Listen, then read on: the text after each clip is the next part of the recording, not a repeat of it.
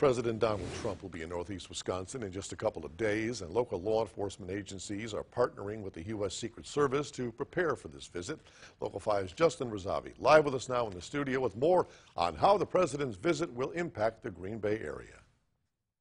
Tom, the president's exact motorcade route isn't being released, but anyone in the area should expect traffic delays on Saturday. Here's what we do know. Armed Forces Drive between Holmgren Way and South Oneida Street will close at 9:30 a.m. and South Oneida Street will close between Lombardi Avenue and Mike McCarthy Way at 1 p.m.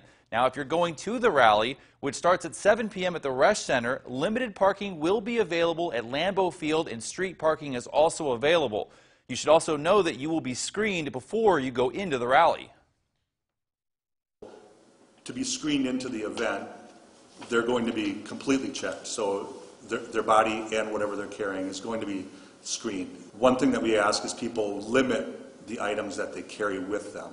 So no great big large purses, no backpacks, things like that.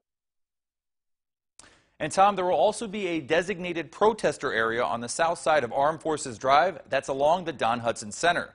In the studio, Justin Razavi, Local 5 News.